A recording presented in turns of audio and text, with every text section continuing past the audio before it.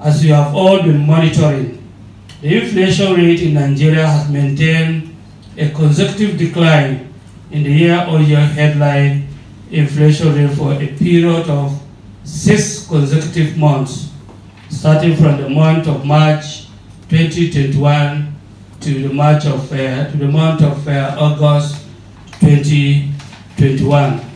And so we've been able to maintain a very interesting trajectory. For instance, in the month of March, the figure was 18.17%. In the month of April, it was 18.12%. In the month of May, it was 17.93%. June, it declined down to 17.75%. July to 17.38%.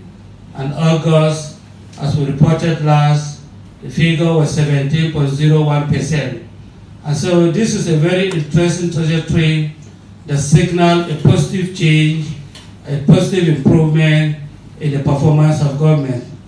It may interest you to know that this trend has continued up to the month of September 2021.